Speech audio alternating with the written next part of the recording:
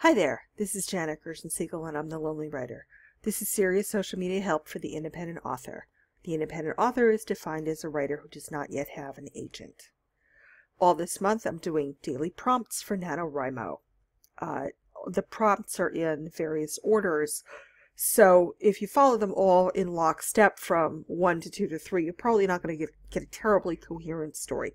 So please feel free to mix them up, work a few of them more than once, or go out of order or skip some, or look at them after the month is over.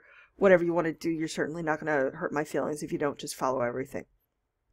Today's prompt is just one word, very simple and very generalized, and the word is rain. Now, what does it mean when we talk about the rain?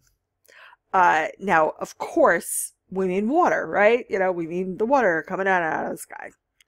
But it can also have something to do with being inconvenienced. When we listen to a meteorologist, we watch one on television or on the internet, we hear percentages these days, and it's rather precise and it's very scientific. But every now and then, meteorologists don't quite get it right because the model needs to be changed. And so if we're told that there's a 99% chance that it won't rain and we bring an umbrella with us, then people might look at us funny. But if the 1% happens and it really does rain, then we congratulate ourselves as being smart and prepared. And if the opposite happens, when we're given, a 99% chance it's going to rain, and we don't bring an umbrella and then we get soaked, well, whose fault is that? Or we have a 99% chance of rain and we don't bring an umbrella because we're feeling lucky and maybe we turn out to be right. So so when it rains, it tends to be a little more inconvenient very often for us. But it's also, rain, it comes in various amounts. There's degrees of inconvenience. A flood, of course, is way different from a drizzle.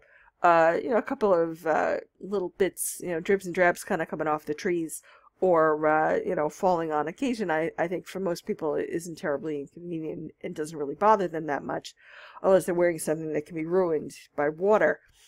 But a flood, of course, is hazardous. Floods are lethal. Now also is the question, is rain only about water?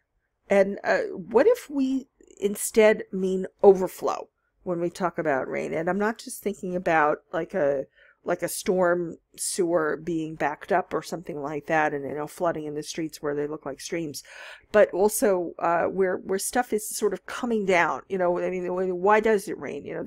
There's too much moisture. The moisture comes down.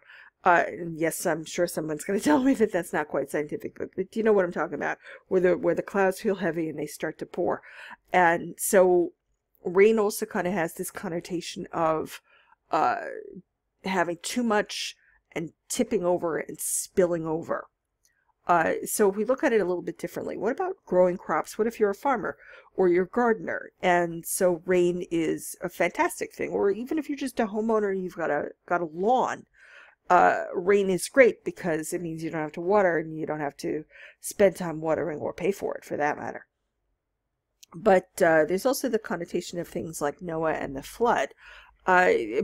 Why is there a flood myth in a lot of early mythology? It doesn't necessarily mean that floods really happened. It's more like it's a kind of an ancient people's disaster movie, and you can sort of get a concept of separating the wicked from the saved or from the just. It's really easy to see that when you have a flood story and you have a boat story, because there's the folks who are on the boat who are the saved and the righteous and whatnot, and then the folks who drift away, whether that's deliberate or not.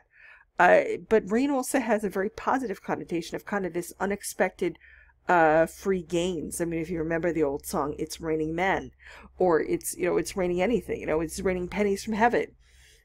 So you get this unexpected extra bonus in your life. So what does the rain mean to you? Finally, this is Janet Gerson-Siegel, and I'm the Lonely Writer, because an independent writer never has to be alone. Thank you so much for listening, and good luck with NaNoWriMo.